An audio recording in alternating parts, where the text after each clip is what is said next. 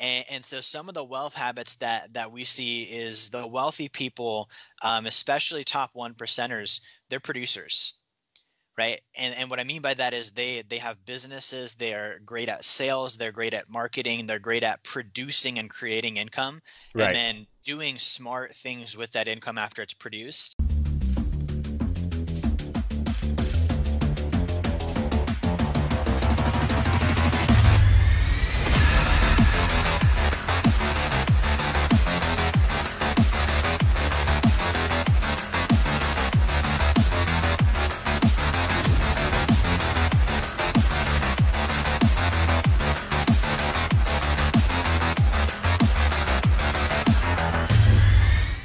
And one of the things that we teach our clients and that I do personally is once a week sitting down for about 30 minutes and having a wealth meeting and looking at two things really. The first one is, my income.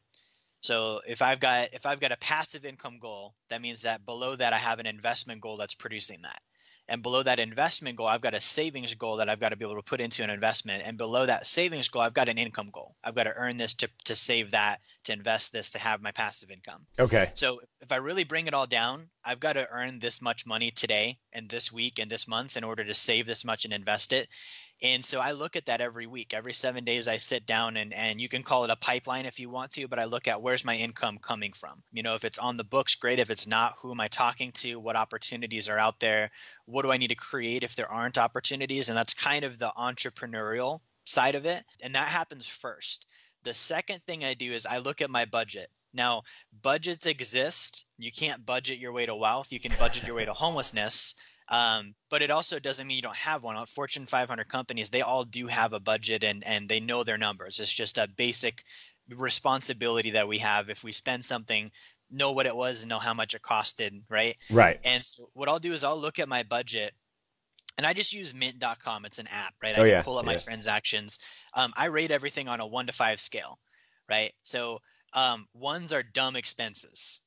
Right. And if it's a dumb expense, it's like I didn't need it. There's no justifiable reason. It was just an overall terrible idea. Sure. And if something is a 1, if I'm playing this game, the 1 gets returned and I get the refund, and that refund goes into my sacred account. And so it's kind of like a positive negative reinforcement thing where, it's embarrassing to get the refund on the brand new rims that I just bought for my car that I didn't need at all.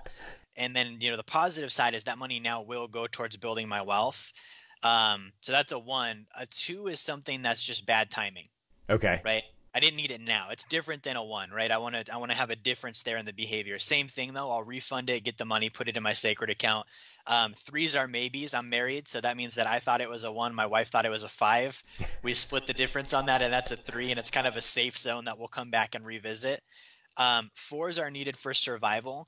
And by survival, I mean like food, clothing, shelter, transportation, physical well-being, mental well-being, because it takes a lot to produce at the level we're talking about. And so I shouldn't do beans and rice. I need to make sure I'm taking care of myself and, being in that position. So I never return a 4. And then 5s are either income producing or tax deductible.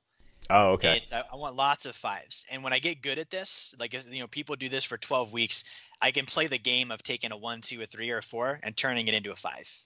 And that's what wealthy people do. That's the top 1%. Is if you robbed them blind and dropped them in the middle of nowhere, that behavior, that creative mindset is what would get them back to the position they're in now.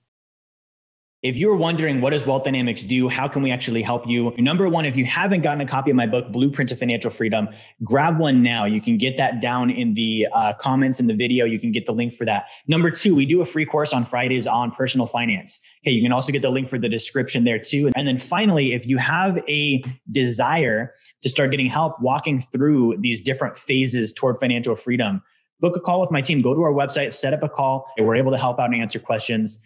That's how we can help you. Thank you for watching. Like, share, subscribe. Make sure you turn notifications on, and I will talk to you guys on the next video.